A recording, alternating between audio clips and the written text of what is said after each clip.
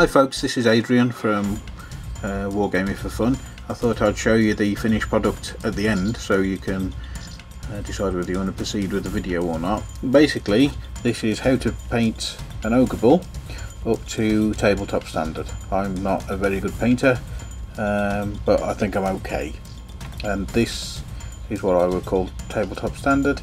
I would use this happily in any of my armies and intend to, as I'm building an ogre list. So my chubby fingers giving you the rotation at the moment so you can see all the highlights, and then what is to follow is a step-by-step guide of how to paint this little guy. Okay, so here we have the ogre bull. You can see he's on a base that I've made. What I did, I used some silicone to cast a mould of a base and then use that base on several figures. I've got one here unpainted, so you can see how I've cast it. I don't know how well it shows up with the white.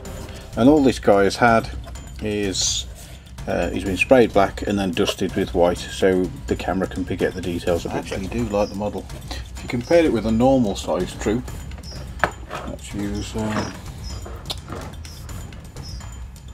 elf. This is a high elf. I mean, side by side you can see he is quite a meaty monster. So, and they literally, when they're fighting, eat the enemy. So should be fun to play with.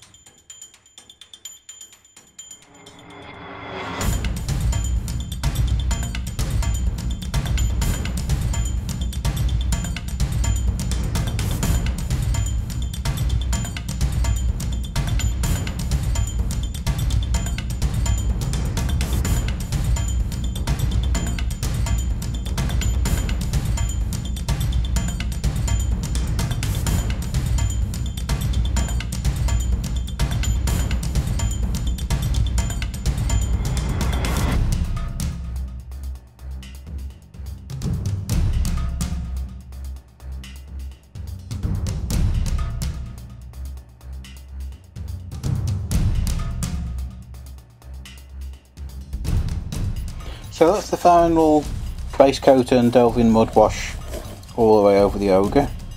There you can see. And now what I intend to do is go back over with the original colours to pick out highlights.